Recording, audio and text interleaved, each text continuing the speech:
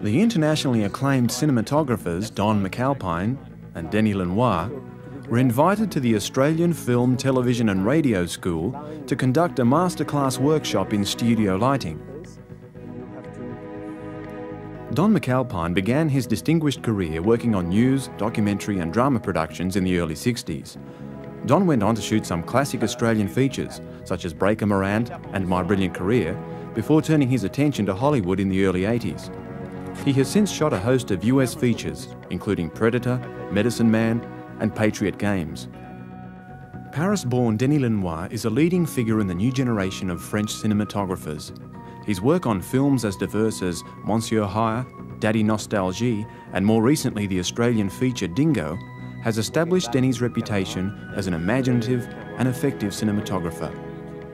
The double workshop was designed to give students a unique opportunity to compare the work methods of two of the world's leading DOPs.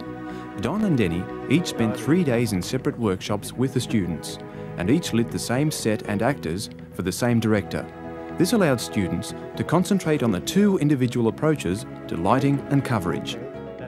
Joseph Demian, the head of the cinematography department at the film school, had a script. He directed the actors and nominated 4 shots to cover the action. First thing we've got to do is build up the walls a little bit. I approached this as a lighting workshop, not a directorial workshop. It's being a bit simplistic to say that, but in truth, that's why I was here. Basically, to try to get the students to analyse the elements of the lighting within the scene.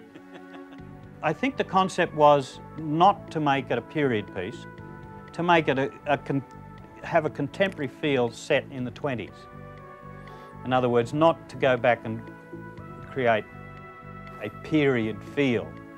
My brief was to explain the room as well.